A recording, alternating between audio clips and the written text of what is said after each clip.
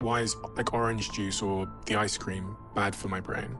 Because it's ultimately going to give you high blood sugar levels, which erode your blood vessels, and you're going to have lower blood flow to your brain. That's a bad thing. I mean, there's so many things about it.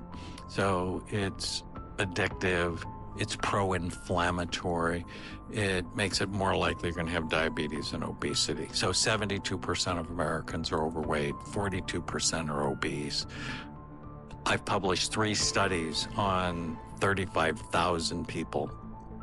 As your weight goes up, the actual physical size and function of your brain goes down.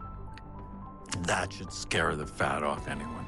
I used to be chubby, but when I figured out that connection, I'm like, oh no. It was that gave me the motivation to drop about 25 pounds.